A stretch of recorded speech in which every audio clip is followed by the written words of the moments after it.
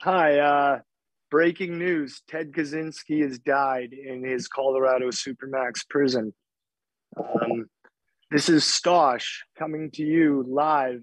Uh, this is the Northern News.